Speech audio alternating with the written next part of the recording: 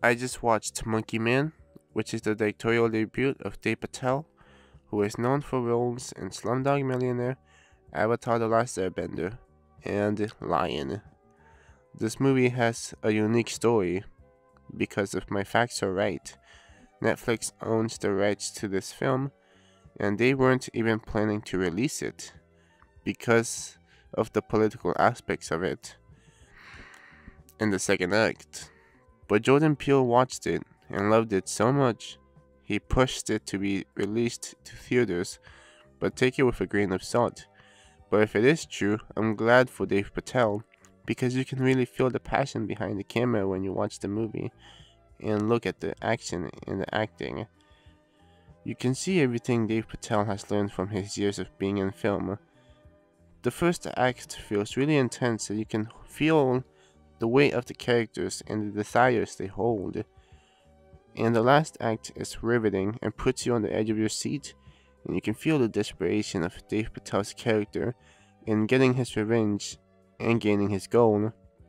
A lot of the action in the first half of the movie looks iffy at time because shaky cam is prevalent throughout the whole first act and acts as a way to make the viewer know it's supposed to be an intense moment, but it just does not work because it makes the viewer confused on what's going on and following who's getting punched or who's doing the punching. And I'm not saying shaky cam can't work. It can, but it has to be done right with the mixture of both shaky cam and steady cam, like the John Wick movies or the Jason Bourne movies directed by Paul Greengrass.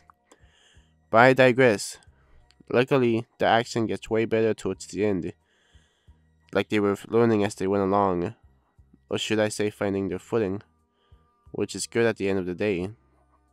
The backstory to the main character, which is named the Kid, was, I felt, introduced way too late, which I can feel, because an audience member, which I can feel can cause an audience member to check out early if they do not connect with Kid early on.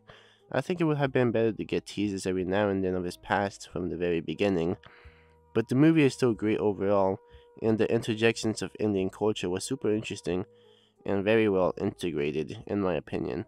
And the monkey mask was awesome. Anyways, I give this movie 3.5 stars out of 5.